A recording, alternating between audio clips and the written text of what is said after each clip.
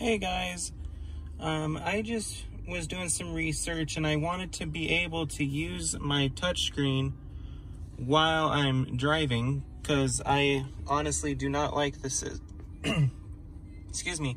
system that's down here. So I did some research and it turns out that you can actually do it without hacking the system. It's the same thing that you would do for a Mazda 3.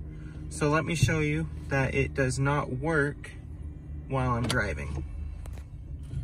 I put it back to factory settings for you guys. All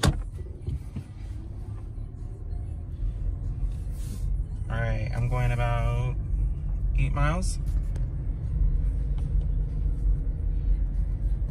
Can't use it. So let me pull over here.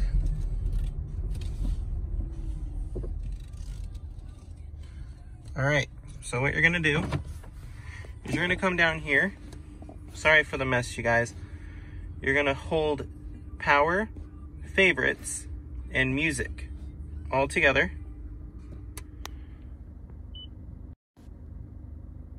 You'll get the test screen. So what you're gonna do is hold delete until in the data window right there, you'll get test active. And it should take about 5 to 10 seconds for it to pop up.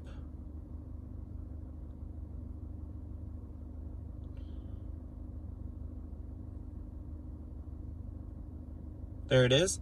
JCI test mode available or active.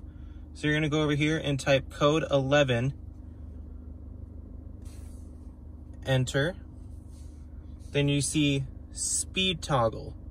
You're gonna push that.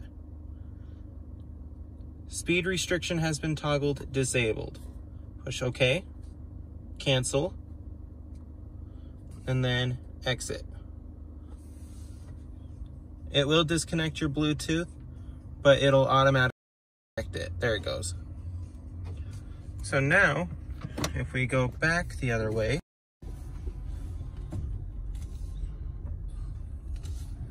my neighbors think I'm crazy.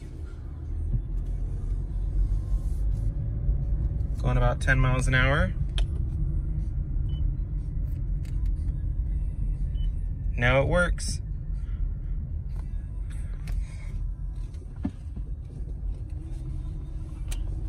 I find it kind of useful in some ways. So when I'm driving, if you do have bought the navigation, you are able to move around now.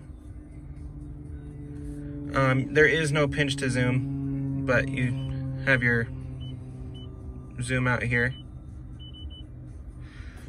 But I find it pretty useful for having the touchscreen. And this is on a 2016 Scion IA. It will work from a 2016 Scion IA to the Toyota Yaris IA 2019. So I hope you guys find this video useful. If you have any questions, please comment down below. Have a great day, guys. Bye-bye.